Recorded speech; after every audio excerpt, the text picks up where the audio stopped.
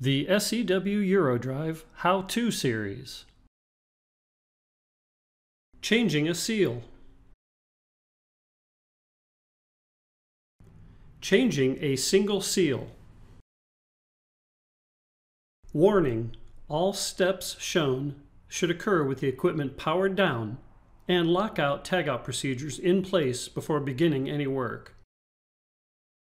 For details on the reducer components and parts assembly, please refer to the Inspection Maintenance section of the operating instructions shown in the PDF found in the video description.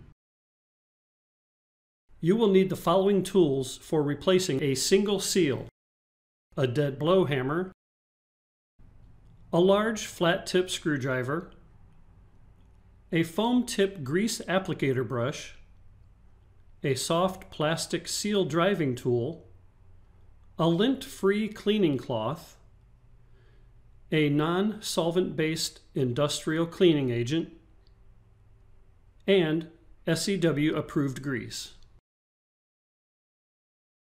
It is important to place the flat tip screwdriver against the seal as shown, with the tip closest to the gear reducer bore and away from the shaft surface. Strike the screwdriver with the dead blow hammer until the seal starts to fold upward into a V shape. Repeat on each side until the seal outer edge is exposed. Tap one side of the raised portion of the seal until the seal has popped partially out of the housing. Pry the seal completely out of the housing while taking care not to scratch the shaft surface. Apply the cleaning agent to the cleaning cloth. Clean the bore of the housing. Make sure that the spring is properly seated within the new seal before installing. The grease selected must be compatible with the reducer oil type. Reducer oil type information is shown on the reducer nameplate. A list of compatible grease products is shown in the gear reducer operating instructions. Use a foam tip grease applicator brush and apply a light coating of grease onto the seal between the outer and inner lips. Place the new seal onto the shaft at a slight angle to avoid popping out the spring or flipping the lip. Then rotate the seal slightly to ensure proper fit. Make sure the outer and inner diameters of the soft plastic seal driving tool are less than the housing bore dimension and greater than the shaft dimension to prevent interference and damage to any components. Using the soft plastic seal driving tool, seat the seal with even strikes from the dead blow hammer. Never strike a seal directly with a hammer, as this will damage the seal. Check for even installation by running your finger around the seal circumference. The distance from the seal face to the housing face should be even. Changing a double seal. Warning: all steps shown should occur with the equipment powered down and lockout/tagout procedures in place before beginning any work. For details on the reducer components and parts assembly, please refer to the Inspection Maintenance section of the operating instructions shown in the PDF found in the video description.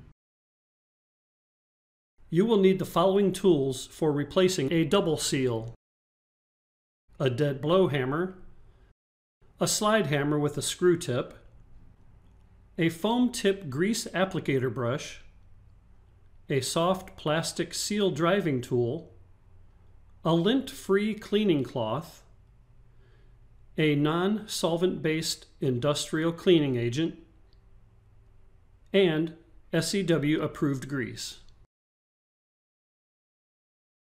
A slide hammer with a screw tip is the most efficient way to remove a double seal. A simple machine screw with pliers can be used as well. It is important to place the screw against the seal as shown, with the tip closest to the gear reducer bore and away from the shaft surface. Strike the screw tip against the seal using the slide hammer until the screw has punctured the seal. At the same time, twist the tool to engage the screw threads. Use the slide hammer in the opposite direction to pull the seal free from the gear housing. Notice the screw tip never penetrated the second metal seal.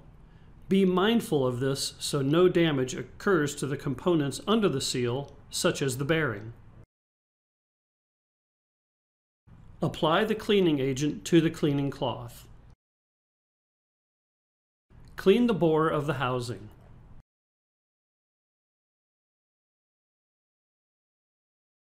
Make sure that the spring is properly seated within the new seal before installing. Prepare the double seal by placing the two halves together as shown. Make sure the inner metal seal is completely seated into the outer rubber seal. The grease selected must be compatible with the reducer oil type. Reducer oil type information is shown on the reducer nameplate. A list of compatible grease products is shown in the gear reducer operating instructions. Using the foam applicator brush, apply a light coating of grease onto the rubber seal between the outer and inner lips and onto the lip portion of the metal seal. Place the new seal onto the shaft at a slight angle to avoid popping out the spring or flipping the lip. Then rotate the seal slightly to ensure proper fit. Make sure the outer and inner diameters of the soft plastic seal driving tool are less than the housing bore dimensions and greater than the shaft dimension to prevent interference and damage to any components. Using the soft plastic seal driving tool, seat the seal with even strikes from the dead blow hammer. Never strike a seal directly with a hammer, as this will damage the seal. Check for even installation by running your finger around the seal circumference. The distance from the seal face to the housing face should be even.